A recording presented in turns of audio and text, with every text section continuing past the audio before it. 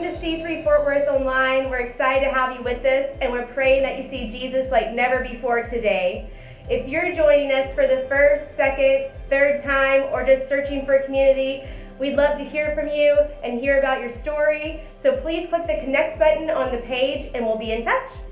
At C3, we're one of the friendliest churches in all of Fort Worth. We love to talk, we love to chat with each other. So right now, just like if we were in service, post a message and chat to one of your friends, reach out to a friend, invite them along. Take a few minutes to do that, and then let's get ready to worship. Hey everyone, it's Will and Claire. We miss you, we love you. It's been so fun to see your faces just in little bits and pieces and all of these videos every week and virtual dinner parties and just all the little things. Yeah, we do miss everyone, and check in on someone this week and jump in a dinner party. We want to see all your faces. Yeah, we love you. See ya. Hey guys, it's Shane, Maxwell, and Talisha here. We really miss everyone and can't wait to see you guys. Hey, we are praying for our C3 family. We cannot wait to be back in one place to worship again. Shane and I have just been taking this one day at a time, so we just want to remind you guys to do the same. It'll be a matter of time. Our God is bigger than this. So again, we will be back together, hugging each other, and I can't wait. So we'll see y'all. Bye. Bye. Hey C3 fam, this is Mary. Miss you guys so much. It's a strange new world we live in, but we're making the most of it. Just wanted to say that I miss you guys, and today's going to be a great day, great service. Tune in, get connected, reach out, talk to somebody you haven't talked to in a while. Hey guys, it's Hector and Megan. We just want to say first and foremost how much we miss y'all. We can't wait to see you. We're looking forward to getting back to our routine of going to church and being with each and every one of you. Definitely during this time, if you need us for any support, please feel free that you can reach out. If you feel more comfortable reaching out to Pastor Brandon or Pastor Mayor, definitely do that. But we would love to hear from you, and we can't wait to see you. Bye, guys. Hey C3! Hey guys, we love y'all. Man, we miss you guys. It has been too long. A lot of things have changed. I mean, I've got all this gray in my beard, and we've got this homeschool set up, and we got the teacher's desk right over there, and we just miss y'all. We've been praying for you, and we can't wait to get together again in person. But until then, we will see you online on Zoom calls, all that good stuff. We love you guys, and see you soon. Bye!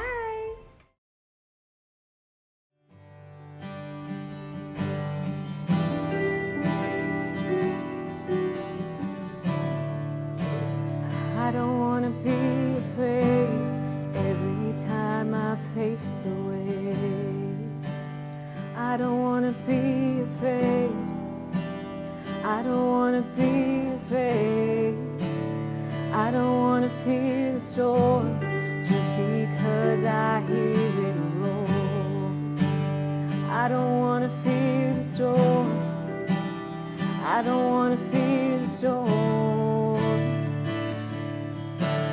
Peace be still, say the word, and I will set my feet upon the sea till I'm dancing in the deep.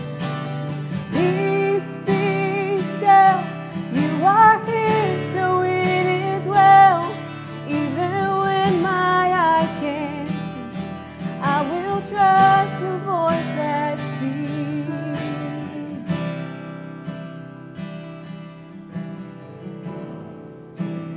I'm not gonna be afraid, 'cause these waves are only waves. I'm not gonna be afraid. I'm not gonna be afraid. I'm not gonna fear the storm. You are greater than its roar. I'm not gonna fear the storm. No, I'm not gonna fear at all. Peace be still, say the word, and I will set my feet upon the sea till I'm dancing in the deep. Peace be still, you are here, so it is well. Even when my eyes can't see, I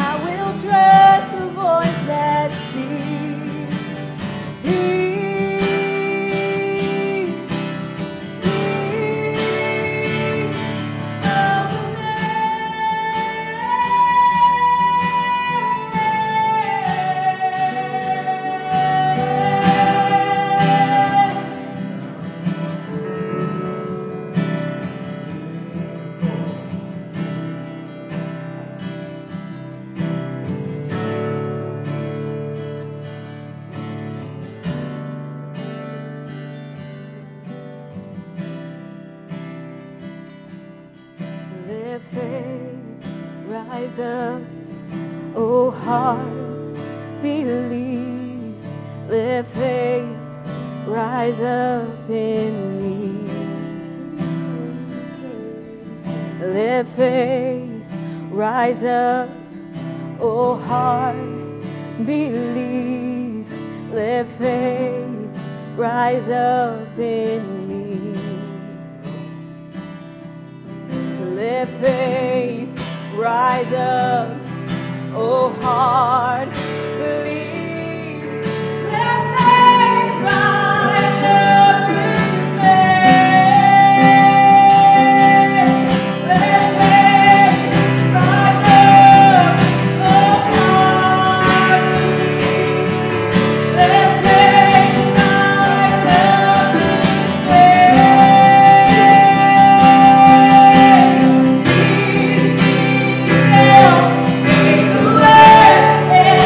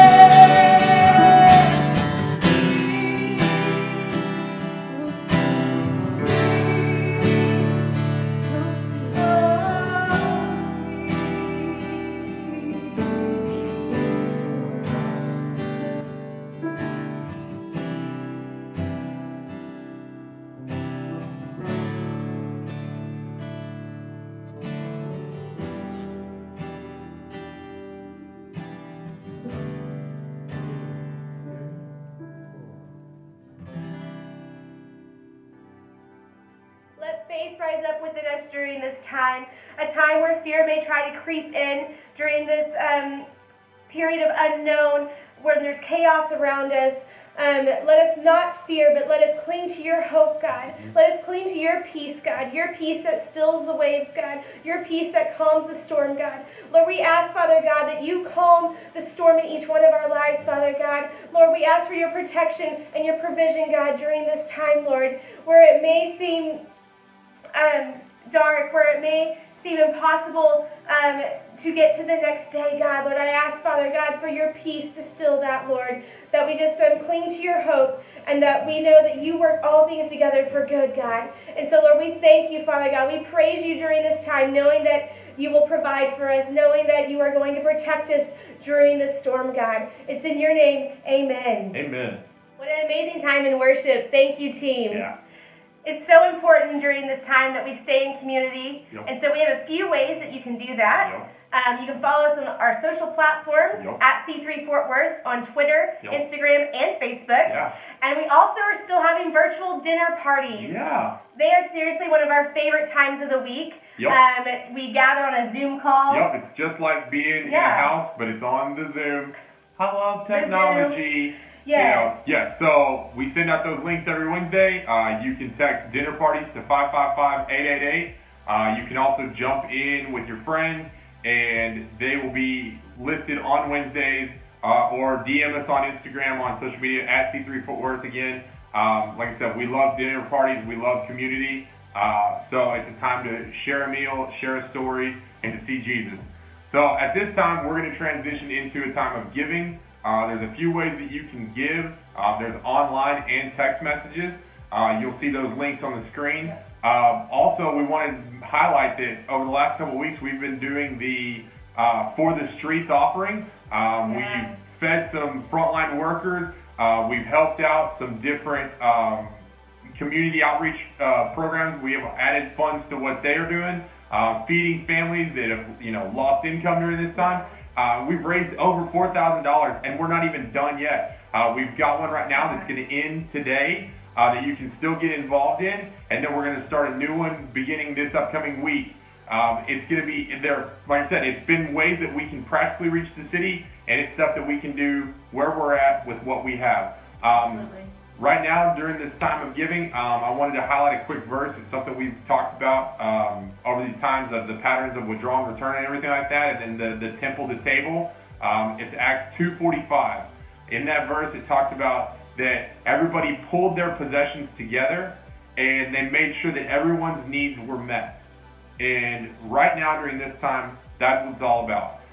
Myself, I'm working just like I would be working without all the pandemic chaos going on. I just don't have customers coming in the lobby. So for me, the day-to-day looks very similar. In fact, I'm being blessed with more work. So like, this is an opportunity for me to be able to give.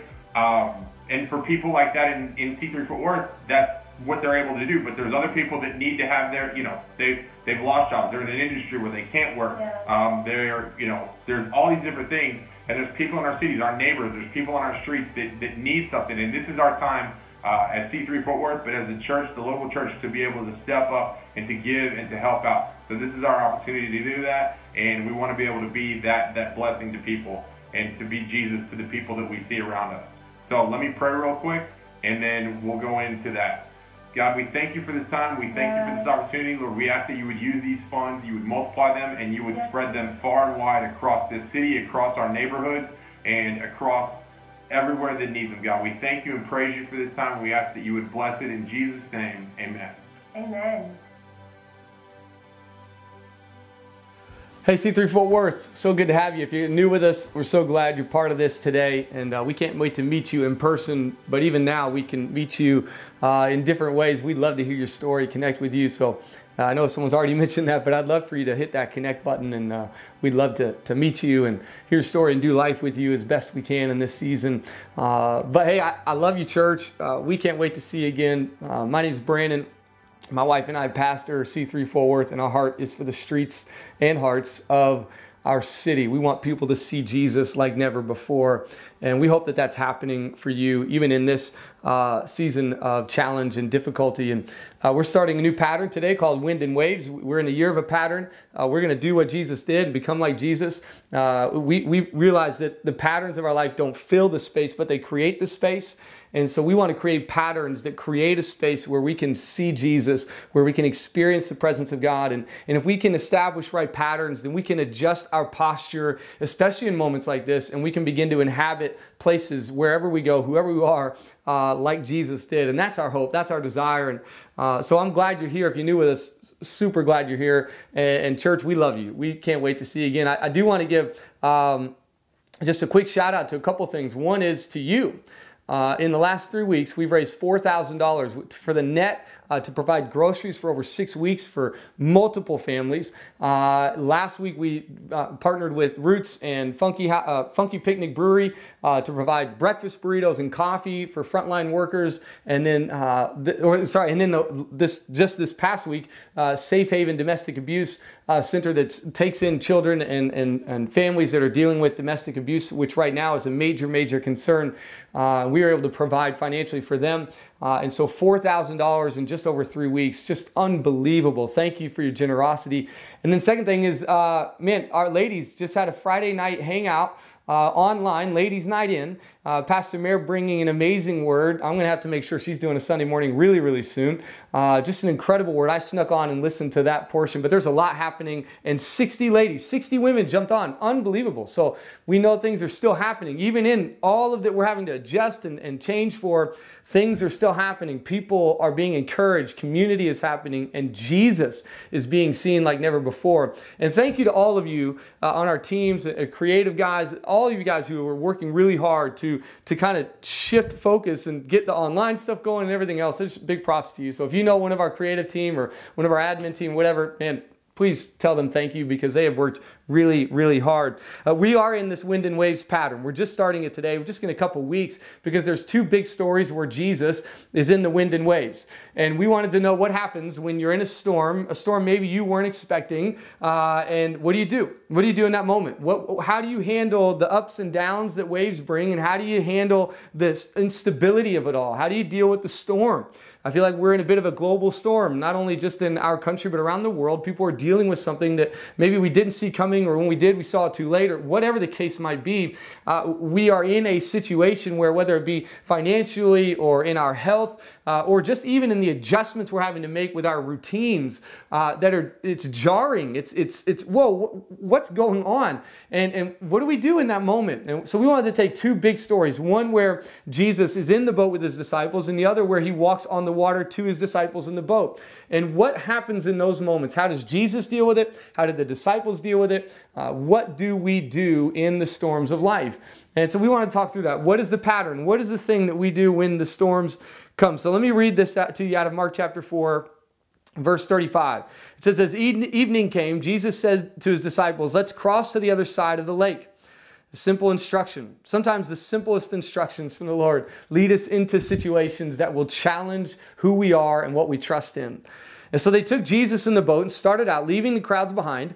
Although the other boats followed, Jesus just could not get away. He had just done an amazing job teaching people and healing people. And man, people wanted more and more of Jesus. And I'm hoping in this moment in our culture that people are wanting more and more of Jesus, that they're realizing as everything else falls, Jesus will rise. But soon a fierce storm came up.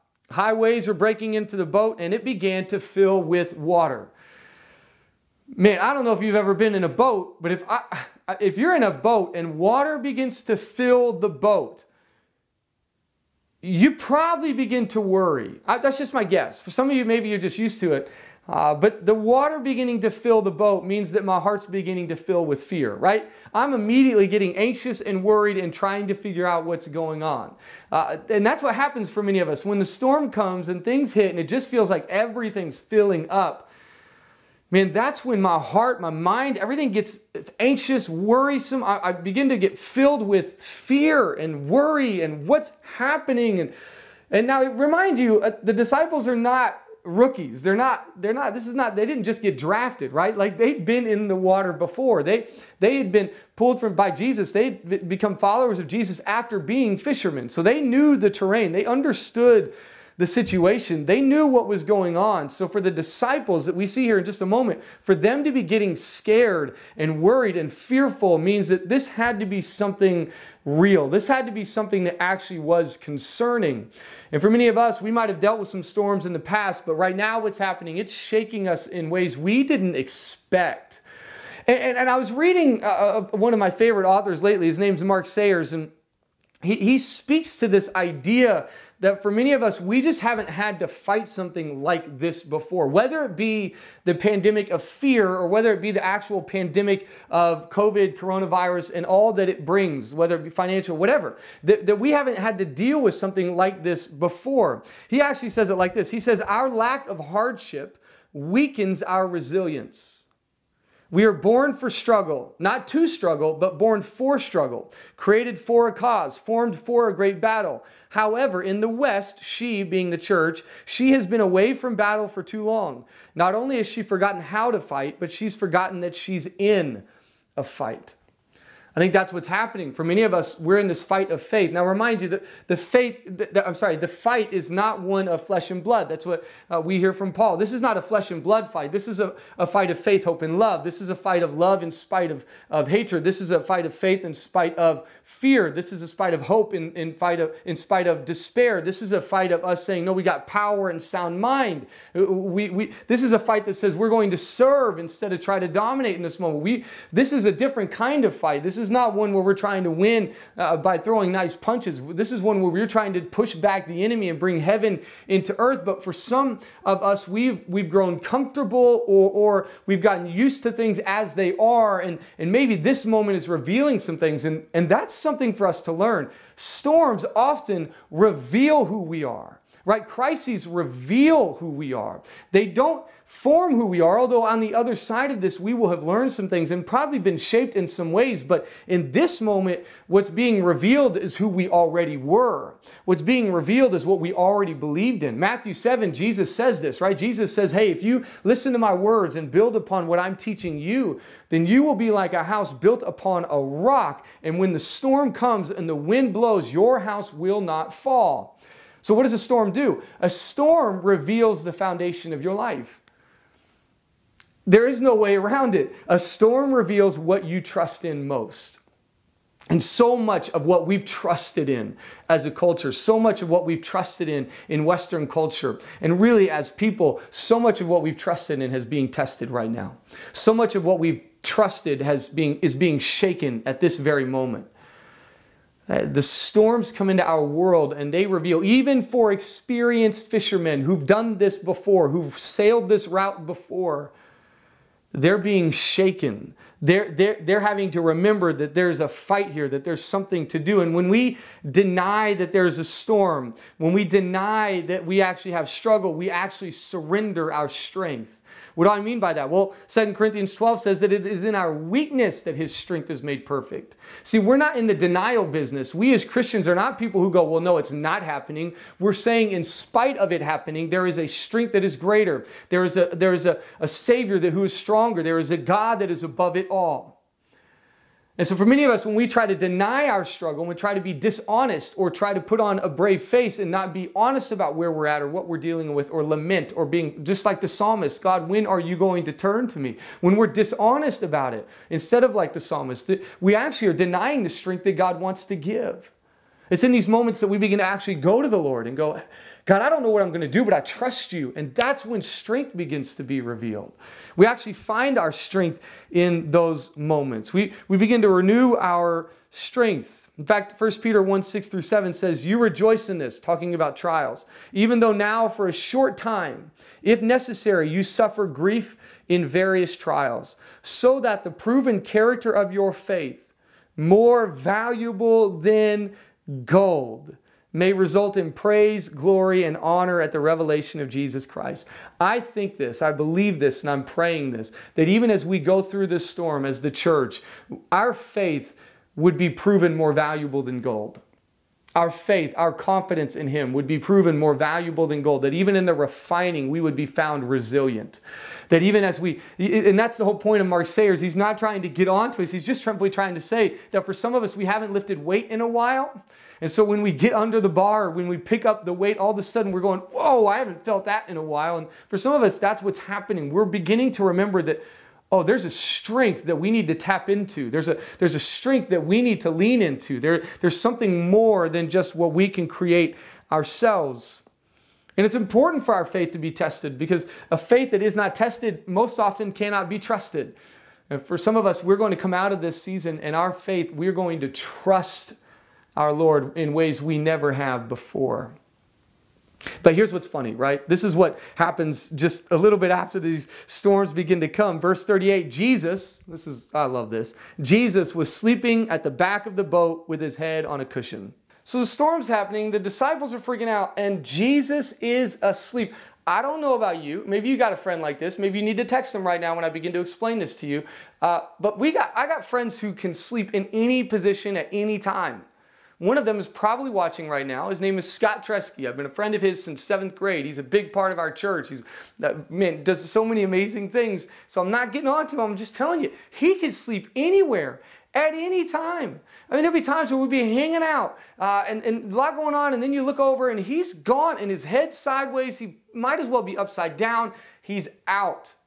Maybe you got a friend like that, family member like that. I don't know. Jesus is doing that. Jesus, I guess, could sleep. And here's the thing about Jesus. In this moment, he's just done amazing ministry. There's literally boats following them.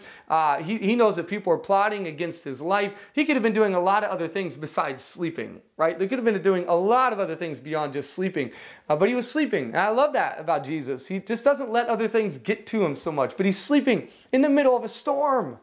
What is going on? Now, I don't know if he's doing like what parents do when kids bust into your room way too early in the morning and pretend like you're asleep until hopefully they begin to go back to wherever they came from. You know, I don't know if it's that kind of thing, and he's just testing to see what's going to happen with these disciples, or if he's out like full on asleep. I don't know. I just know that they find him sleeping. I think it's interesting to me. I think it's important for us to remember that Jesus is human. Divine and yet human. And this is where his humanity comes out. Long day of ministry, wiped out. The disciples are sailing. He's going to take a nap. Cool. And he does. And in the middle of a storm, he is asleep. Pastor Phil Pringle says this about Jesus being asleep, and he says it to us, really. He says, God sleeps so we will wake up. Awake to what? Well, to who we are and what we have. We have lived under wilderness conditions for too long. Wilderness conditions is where we expect God to do it all, to make water pour from a rock, like in the Old Testament, provide bread and meat from heaven, cover us from heat in the day with a cloud, and warm us with a pillar of fire at night. That's in the Exodus of the people of Israel. However, God is unwilling for us to stay in this position where he does it all. He intends that we'll begin to rule in life, taking charge over our circumstances. We're the ones meant to be slaying the giants, not God. He'll help. He'll move in our moving, but he's trying to get you and I to discover the power he's put in us. Sometimes God seems asleep, completely ignoring our prayers. Why? He's drawing up from within us our birthright to be ruling in life. Remember, we talk about this in Genesis 1. God says that you would rule and reign. Well, what does he mean? He means that we would be responsible for cultivating the earth and bringing all that he intended into the earth, to bring life and hope out of all that he's already placed in the ground. There's something about him being asleep that should, and the disciples go, wait, he's still here. He hasn't bailed. He hasn't walked on water away from the boat. He's still here with us. And they find him asleep and they wake him up and they say to him, hey, are you not noticing? Do you not care? Do you not care that the waves are about to kill us, that we are in danger? Do you not actually care about us? Now, I don't know if at some point in this journey over the last several weeks, if you have felt that. If in fact you have actually prayed that prayer, God, do you not care? Do you not care that people are dying? Do you not care that I'm in financial stress? Do you not care that my family member is sick? Do you not care that this is all happening? Do you not care? And sometimes in moments like this, in crises like this, that's what prayer looks like. fact, I had read a story as I was preparing for this, and someone asked their friend, hey, how are you doing today? And the friend replied, well, I had to wake him up. I love that. It's not, well, I'm doing well, or things are okay, or I'm getting through. No, I had to wake Jesus up today. Obviously, a play on words, but the idea being that, hey, listen, sometimes that's the way it feels, right? Man, I got to wake up. Is he sleeping on us right now? Like, is he out? Like, does he have his pillow and he's in the back of the boat while this storm is raging? I want you to understand something about this. Jesus is in the boat. It's not as though Jesus has said, no, I don't have to deal with this. No, Jesus is in the boat, in the midst of the storm. So while he may or may not be sleeping, Jesus is experiencing it. Jesus is present, and Jesus is about to make a show of what's going on. He's about to do something really amazing. But this is at times the honest estimation of our prayer life. There's, for some of us, that is the question. Do you care? And for some of us, we can look at the disciples and go, wow, they really missed it on this one. They could have been, hey, that's not really much of a thing to say to Jesus at this point. And one commentary says, one can fault their faith, but to whom did they come when the storm came? And so sometimes our prayers don't sound perfect, and sometimes our attitudes aren't even great, but where do we turn? And that's the big deal. What's the turn? What's the move?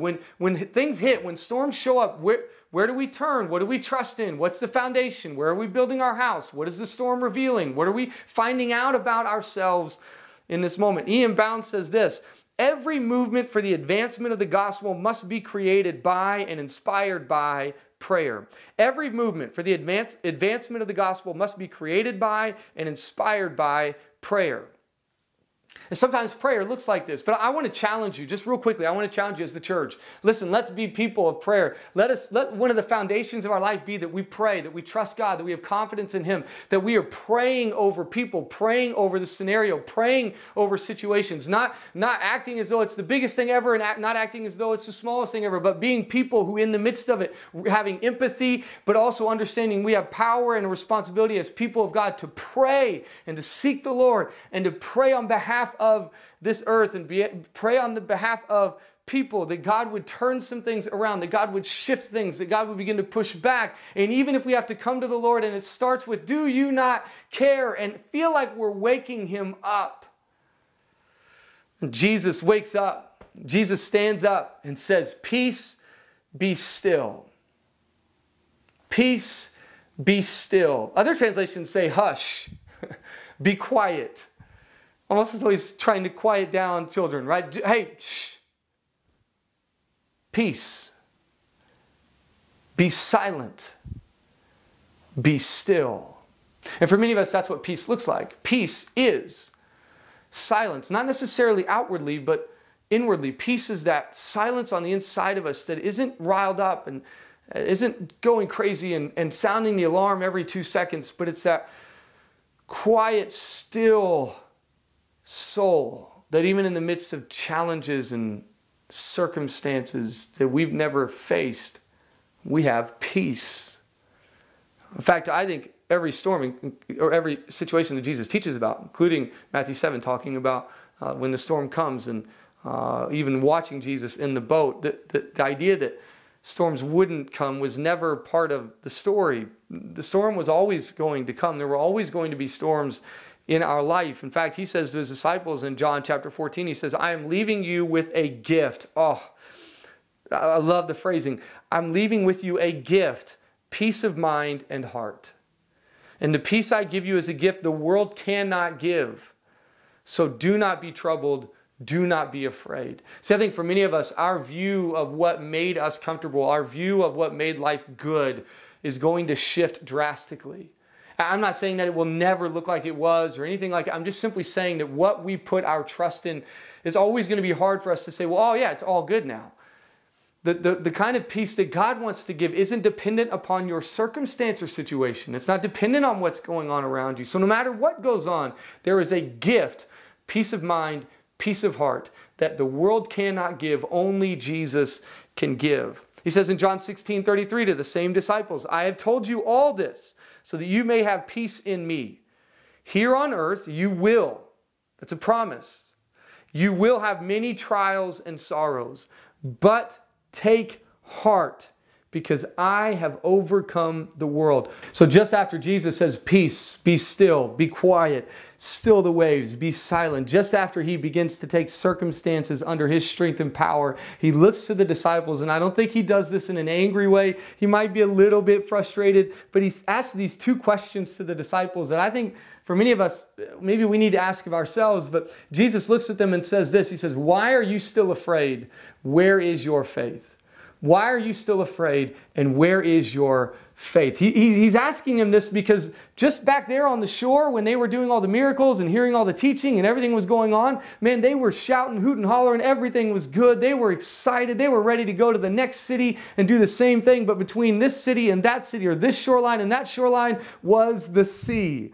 Right? And they get in the boat, the storm comes, and somewhere between places, somewhere between that shoreline and that shoreline, their faith gets dislocated. Their faith moves on to another place. I love the phrasing, where is your faith? Not as though it doesn't exist, but it's been misplaced. And when we misplace our faith, fear takes its place. When faith gets misplaced, fear takes its place. Fear tries to step in, and fear begins to tell you all the things that are going to go wrong. See, faith and fear are very similar. They both believe that what you cannot see will come to pass. They both believe that what you cannot see will come to pass. And when you misplace your faith and put it in the wrong things and put it in things that you cannot trust, put it in things that will not stay strong for you, then fear begins to creep in. And Jesus is asking them, hey, where did you put your faith? Because you need to find it again. Because I'm still here. The storm has not made me leave. The storm has not scared me. The storm has not chased me off. I'm right here. You can trust in me. And in fact, one way to ask the question, where is your faith, is to ask the question, where is your confidence? Where's your confidence? Why are you not confident in me? In fact, this will jab you a little bit. Why is your confidence more in the storm than in your Savior? Why is the confidence more that the storm will overtake you than the Savior will stand with you? Why is your confidence in the storm surrounding you than in the Savior that is in the boat with you? Why? Where did you put your confidence? Because I want you to put it in me. He's not trying to get on to them to condemn them. He's trying to get on. He's saying, hey, put your confidence back in me. You've seen what I can do. We've got more to do. This storm is not going to win. This storm is not going to be the end. This storm is not going to stop everything. Put your confidence back in me. And how do we do that? Well, we have to look at Jesus. See, fear will obsess over the ocean. Fear will obsess over the sea. Fear will obsess over the storm. Faith will keep its eyes on Jesus. Faith will be built up in Christ. Faith will obsess over who God is and who He said He is. In fact, the writer of Hebrews says it like this. Hebrews 12 says, therefore, since we are surrounded by such a huge crowd of witnesses to the life of faith, let us strip off every weight that slows us down, especially the sin that so easily trips us up. And let us run with endurance the race God has set before us. We do this by keeping our eyes on Jesus, the champion who initiates. Come on, you need your faith initiated, put your eyes on Jesus, and perfects our faith. You need your faith to grow to maturity, put your eyes on Jesus. Because of the joy awaiting Him, He endured the cross. If you look upon Jesus and all that He endured, you will not grow weary. See, the greatest fight you will have in this moment is where your attention goes. The fight of your life right now is the fight for your attention. Where will you put your eyes? Where will you put your heart? Where will you put your mind? Where will you focus? Because that will either grow your faith or it'll grow your fear. Where are you putting your eyes today? Where are you putting your eyes? Looking upon Jesus. One commentator said it this way as I was studying for this, says, no danger can come so near that God is not nearer. There's nothing so dangerous that can get so close to you that God is not closer. And we tend to forget in the story sometimes. The disciples maybe forgot for a moment that Jesus was in the boat with them. Jesus was there, even in the wind and waves. Jesus was there. Now, I want to just take a jump here for this, and it's just kind of move beyond just what happened in the wind and waves. Jesus is present. You need to know that. Jesus has a destination. You need to know that. Jesus is going to make things happen. You need to know that. And Jesus can, even in the moments where he feels like, or you feel like he's asleep, is ready to respond when you and I come close, when you and I begin to pray, when you and I begin to seek him. And for some of us, we need to stand up in this moment and begin to do the things that he's already given us to do, begin to operate in the dreams that he's given us. But let me just ask this question. What do you think the rest of the journey was like? What do you think the rest of the journey, after everything had been calmed, everything had been come back to, okay, all right, now we can keep sailing. What do you think it was like? See, I tend to read these stories, and I think they're before and after. Even next week's story, we'll have a little bit of this. The journey to this moment where the storm hits, and then the journey after the storm to the other side. We see at the beginning of the next chapter that they make it to the other side. And there's one verse between the peace be still, where's your faith, everything's good, and they made it to the other side. There's one verse, and it's the disciples who say, it says they were terrified. They were in fear. And they said, who is this man who even the wind and waves listen? Even the wind and waves obey. Here's what I think about this. I think the rest of the journey was a journey of awe and wonder. I think it was a journey of fear and trembling. And that's not even a bad thing. It's a heavy thing. It's a big thing, but it's not a bad thing. Because what it means is I'm looking at him. I'm not looking at the waves. I'm looking at him. I'm not looking at the storm. I mean, something is different about who he is. What was the rest of the journey? What was the rest of the trip like? What did they do the rest of the... I'm just thinking, like, they just keep looking back at Jesus like, what? And I just want to give you some hope here. I believe on the other side of this, we're going to look back and go, man, what did God do in me? What did God do in us? What did God do in the church? What did God do around the world in these moments of great difficulty?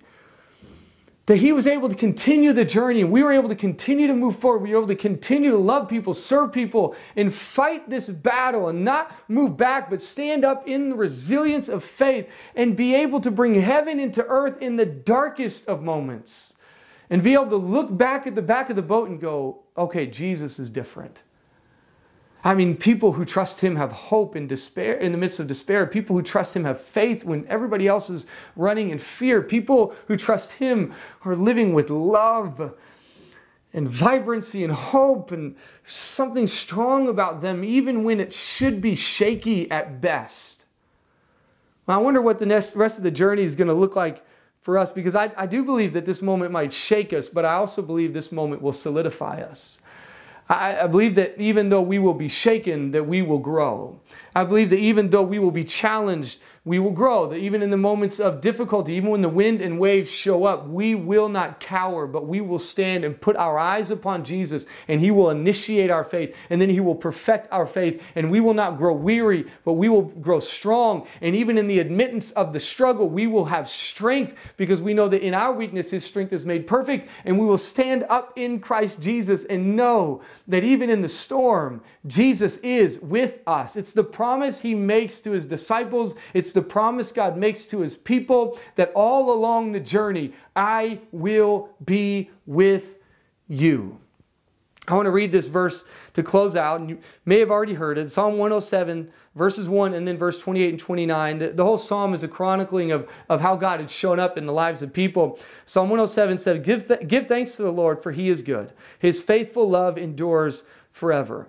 Verse 28 and 29 says, Lord, help, they cried in their trouble, and he saved them from their distress. He calmed the storm to a whisper and stilled the waves. I want to pray for you right now. I want to pray that the waves would still, and that the wind would be pulled down to the sound of a whisper, that we would begin to see peace be still, because his word is peace. His word is calm. His word is strength. His word is joy. His word is hope. Your faith will be initiated and perfected, that even in the wind and waves, what will be revealed in us is that our confidence is in the Lord. What will be revealed in us is that our trust is in God. And what will be revealed in us is that we will not allow fear to take the place of faith. We will locate our faith and we will begin to stand up in who Christ is. Can I pray with you right now? Lord, I thank you so much that your word is true and we can trust you, and that your word is peace, your word is hope, your word is life. And God, I pray that today people would know that you're present, that you're there, you're with them. God, I pray where fear has tried to step in, I pray that faith would be found again.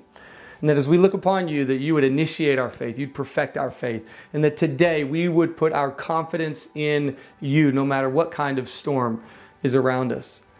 And God, I pray for those of us who are really struggling in this moment, I pray that you'd bring peace, and that your word would bring stillness and a silence to their spirit and their soul. That in that they would have a strength that rises up, because in their weakness, your strength is made perfect. For some of us today, right now, it's time to put our confidence in Jesus. And I want to invite you to do that. And as I pray, I would just encourage you. God, I'm going to trust in you. I can't trust in all these things. I'm going to trust in you. So let me pray, and as I pray, I want to encourage you to put your trust in him. Today's the day. Today's the day to put your confidence in him. God, I pray that we would all put our confidence in you. We would trust in you. We would lean into you. We would know that you stand strong. And Lord, when the wind blows and the storm comes, our foundation is upon you. Our confidence, our trust is in you. And God, I pray that right now in this moment, as we surrender all of our life to who you are, that we put our confidence in you. You love us. You are for us. You are with us in this moment. And so God, I pray that we'd strip off every weight that weighs us down and every sin that seems to trip us up. And God, I pray that we would rely on you, trust in you, lean into you, put our confidence in you today. In Jesus' name, amen. I love you, church. I'll talk to you very soon. What a powerful day together, church. We're praying that the Holy Spirit showed you something new about Jesus today. And with that, if you decided to follow Jesus today, we'd love to know, and we'd love to walk this journey out with you. So please click the I Decided to Follow Jesus button on the screen. Yep. And then right now there will be a link popping up for the virtual lobby. Yes. It's another Zoom. We love technology. So click on that, jump in there, chat with people, see their smiling faces. And then also, if you want to meet Brandon and Meredith, we're a little biased on it, then we think they're great, but click, there's a separate link for their Zoom chat, so click in there and do that. We love you, church. See you this week at dinner parties. Woo! Love you.